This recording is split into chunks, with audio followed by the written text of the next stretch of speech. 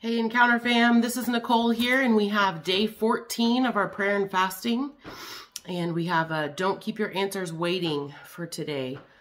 So during this prayer and fasting time so far, I'm sure that you have made great strides in your mind, your heart, your body, and possibly in your relationships, and then most important, even in your awareness with your relationship of God, who is the creator of all creation.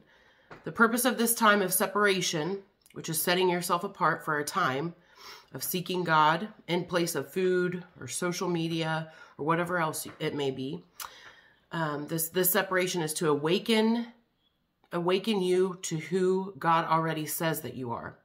I don't know about you, but there's nothing as frustrating as having a question but never finding the answer. Wouldn't it be great to have some type of way to find all the answers to your questions?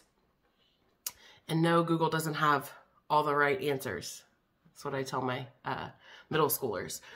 Wouldn't it be comforting feeling or knowing that you had complete and total access to the one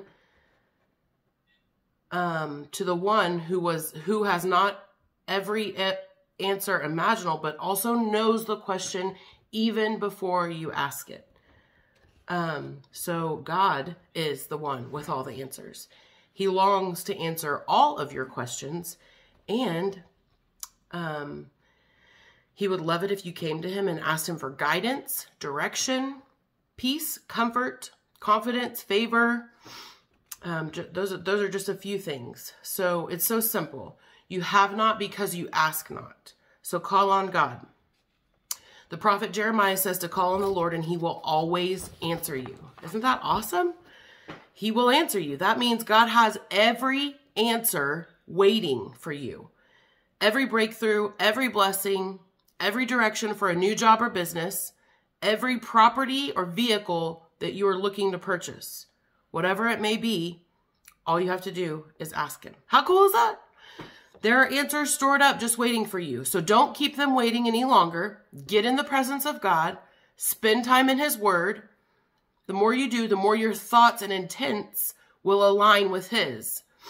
And you'll see and hear the answers that that have always been there, and they'll be revealed to you. So don't wait another moment. Your answers are waiting. So the scriptures for today, Psalm 91:15, Psalm 121:2, Psalm 139 verses 1 through 18, Isaiah 30:18 through 19, Jeremiah 33 verse 3, Matthew 7 verse 7, and James 1 and 5.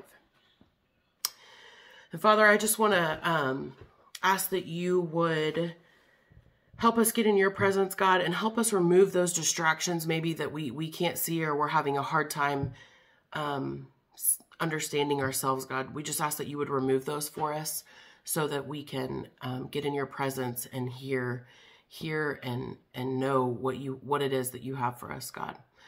And we just ask this in your name. Be with us this week, Father. We ask this in your name. Amen.